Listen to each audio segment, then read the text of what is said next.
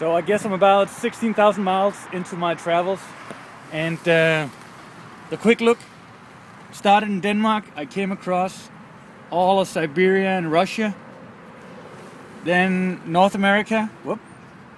Come across from Vancouver to Boston. Now I'm heading down to New York. I'm about 100 miles from New York, and tonight I'm gonna live in Brooklyn. I met some people on Couchsurfing who I really look forward to meet. The bike is running just smooth. I changed oil on it. I got a new front tire, so everything should be hooked up and ready for the next couple of thousand miles.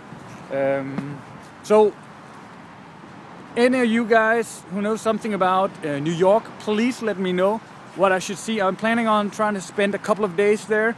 I was there a couple of years back, but I really want some advice and ideas of some of the places I should go and see, especially Brooklyn, New York, that area around there.